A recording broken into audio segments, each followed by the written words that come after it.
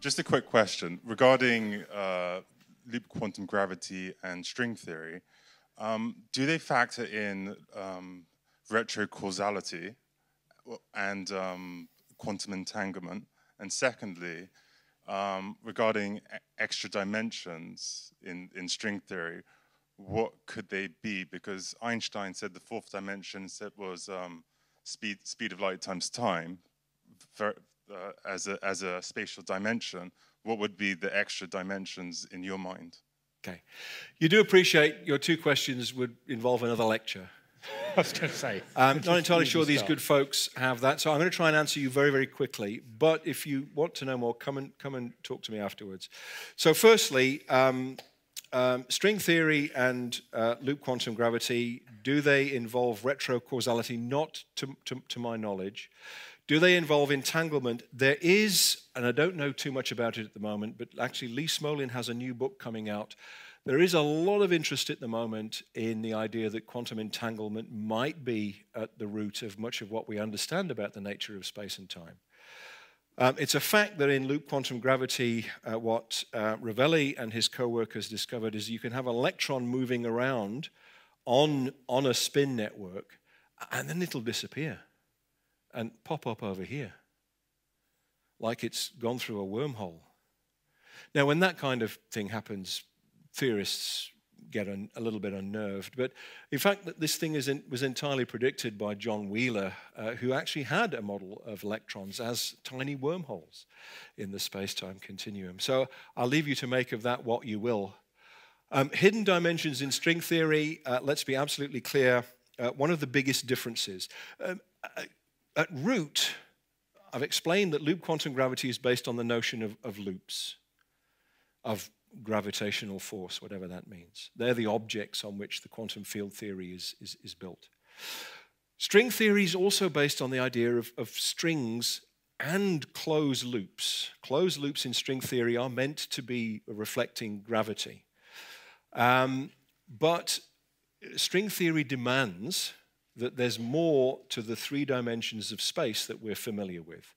It needs another 6 dimensions of space to fold the strings in. And it needs to tuck these away out of sight down at the Planck scale in something called a Calabi-Yau space, a peculiar mathematical object with holes.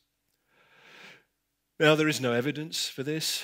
String theory also demands supersymmetry, and there's no evidence for supersymmetric particles, as Phil explained in his introduction. Loop quantum gravity doesn't need any of that, okay? But it's only a theory of quantum gravity. It's not trying to pretend to be a theory of everything. Okay. Two questions. Can I keep this book? It's question 1. Question 2, you said that quantum loop gravity does away with singularities. Yeah. Does that mean the start of the universe was not the Big Bang, but the period just after inflation? That's where the idea of a bounce comes from. So in fact, because you can't... So singularities, the argument is they don't exist in nature. But Penrose and Hawking developed a whole load of theorems to say, well, we can't get rid of them from the current theories based on general relativity. And the logic of that is because you assume space-time to be continuous. Inevitably, continuous things can go infinitely big or infinitesimally small. So it's difficult to avoid. It's much more complicated than that, but that's the kind of gist of it. But when you make space granular, you make it out of bits, loops, spin networks, whatever we want to think about it, you can't get smaller than that. So the universe may well have started with the very, very smallest bit of space, in which case there is a view that says, well, in fact, well, maybe it wasn't the birth of a universe from nothing, as it were, but maybe there was a universe before that collapsed and bounced to produce the universe that we know today. I'll leave you to decide whether that's a good idea or not. Could we ever know anything about that universe that came before? There are suggestions. Again, so what you've got to do is you've got to reach for the bits of empirical evidence that you can work with. Things like the patterns in the cosmic background radiation, I would hold some store by any observation of what are known as primordial gravitational waves. When you saw the little graphic showing what happens when two black holes, dance around each other and then merge, well, you can imagine the ripples in space and time at the moment of the Big Bang would have been horrendous, because that's notionally the birth of space and time. And such disturbances in space-time are known as primordial gravitational waves. Now, there was a big hoo-ha a few years ago because there was a team of scientists who thought they'd found evidence for these, but they hadn't. It was dust in the universe. They're scientists. This is what happens. That's why you do science. But with more exquisite, sophisticated measurements, we're planning to put, I don't know whether this is in just the planning stage or whether there's funding for it, but the idea is we literally put 3 satellites into orbit that triangulate, and these can measure in principle gravitational waves, not on Earth, but out in orbit. It's called LISA, I think. Mm-hmm. And basically, if that ever gets built and we find primordial gravitational waves, there might be hints that there was something before. But if I feel a bit sanguine about it, it's simply because such is the state of the theories, and there's such flexibility about how you determine them, that the possibility is that loop quantum gravity will predict this. Hey, look at this. But then, the string theorists will come and, we can predict the same. Yeah. And you're no further forward. Hello. You put some formulae up on the screen there, which came from Carlo's book, by the look of it, which describe how you arrive at the granularity, the quanta. And I noticed that it involved pi, and it also involved h bar, which itself is derived from pi. It doesn't seem correct that you're using a mathematics that never resolves with irrational numbers that go to the infinitely small to describe something that is supposedly absolute in size, dimension, or area, or whatever. Is it that we're using the wrong mathematics to describe it? Nope. No, sorry. I mean, I don't mean that. I don't mean that to be in any sense dismissive. It's a good question. It's not the question I thought you were going to have. I knew it was a mistake to put a mathematical equation up. 8 pi and other things like this. Bear in mind that 8 pi might seem like a number that we are used to thinking about on an earthly scale, on our scale, but you're multiplying this thing called the square of the Planck length. And even when you multiply that by 8 pi, you're still talking about areas that are very, very, very small, okay? You've got to go to very, very large quantum numbers in order to be able to get something that starts to make any kind of sense. It's not true that h and pi are connected. H bar is connected because it's simply Planck's constant h divided by 2 pi. And it's because 2 pi, it's a circle, it comes up a lot in physics. So it's just convenient to express h in those terms.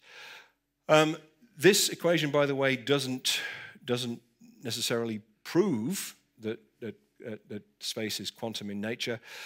Everything that goes before, leading up to this equation, proves that space is quantum in nature according to this theory. This equation is simply telling you how to calculate what's known as the spectrum of the area as a result.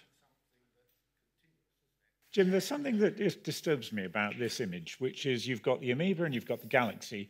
And in fact, you could take this all the way down to the hydrogen atom. From the hydrogen atom to the whole universe, yep, there is structure at every scale. But are you saying here that from the hydrogen atom down to the fabric, the grain of space-time, over 20 orders of magnitude, there is nothing, there is no structure? Or are there structures in between those? Well, again, I mean, so loop quantum gravity addresses what the world might look like from the perspective of the Planck scale. It's not making any conclusions about what might happen in the gulf between the Planck scale and the scale of a proton, the diameter of a proton, for example, where we know quarks exist and gluons dance back and forth, holding them together. I think it's fair enough to say that that doesn't mean to say that the two theories are detached, because, as I've said, it is possible to put electrons on these spin networks and watch them move about and compute some things that are consistent with the way that you would compute an electron trajectory in particle physics. So it isn't giving you any hint for what might be existing in between, but it is saying it is still nevertheless compatible. What's going on down here is compatible with what's going on up there, if that kind of answers the question. Mm-hmm. Other questions? We've got a bit more time left. The chap, sorry, actually. You seem to be very pessimistic that there can be a definite experiment that can prove either way which of these competing theories can be correct, because you were very pessimistic about background cosmic radiation and about primordial gravitational waves. So if you could stretch your imagination to the possibilities of technology, could you devise an experiment that would say, yes, this theory is correct? Well, I don't want to come across as overly pessimistic. I know that both Lee and Carlo would want to argue that they do see some hope. On the other hand, I think we have just to be a little bit pragmatic. What we're talking about here, even in the case of the loop quantum cosmology predictions for the high scalar angle cosmic background radiation, that requires a whole another satellite mission to determine the cosmic background radiation temperature variation at such a high degree of precision that you might be able to make a choice. And my slight concern is that theorists, whenever there was a blip in the Large Hadron Collider signals that people thought might be evidence for a new particle, there would be, honestly, 100 theoretical papers published within a week explaining what it was. And it's just there's such versatility and such flexibility in the way that we currently using physical theories to say that against that massive background of ideas, are we able to make a definitive choice one way or another? That doesn't mean to say that it's not possible. If a future circular collider is built, I think Phil was saying we're in an interesting period of debate at the moment as to whether this is seen to be worthwhile. But if it is, my real hope is that we can actually uncover some hints about what lies underneath by looking very, very precisely at what we currently know or think we know. So instead of hoping to discover new particles, by looking at the particles we do know, like the Higgs and its interactions, then we might be able to get a better sense of where the standard model is going wrong. And where we can get that sense, we might be able to say, okay, so underneath this is something that might look like loop quantum gravity, or it might look like string theory, or it might look like something completely different. So don't get me wrong, I'm not a pessimist in the thing. I think this is not the end of experiment. There are some great ideas, but we're now in a situation where we might have to wait 50 years. Just like Peter Higgs himself had to wait 49 years for a theory he published in 1964, by the way, to see that proved correct with the discovery of the Higgs boson in 2012. He was in his early 80s by the time that announcement was made. We may just have to learn to be patient. I want to squeeze one last question in because someone's been waiting in the gallery for it. I hope it's a quick one. I can't see it. Okay, I can see the hand there. Yes, please. You showed a picture of a lattice. Yes. And a picture of some knots and a picture of some rings. If I were Planck length high, or maybe the square of a Planck length high, what would I actually see? What's the picture you have in your head when you think about this at that level? I honestly, I try not to have a picture. I really don't. And I know Einstein was a great one for his thought experiments where he'd imagine himself riding on a photon and what does the world look like from that perspective. we're in an area now of exploration from a theoretical perspective where this notion of visualizability has gone completely out of the window. You've got to bear in mind that what I'm here reaching for is graphical images to try and convey some essence. What people like Lee and Carlo are interested in are the mathematical structures. You can read into the mathematical structures whatever you like to make sense of what's going on, but it's a work, and often a frustrating work, to try and take those theoretical structures and turn them into something that you can visualize. Which is why, you know, Carlo runs around Verona buying up all the key rings, because the idea is, okay, maybe space is a weave. I can put that together with a whole bunch of different key rings and at least get some sense for what it might look like that I can then talk to journalists about, if nothing else. So it's a real challenge. It's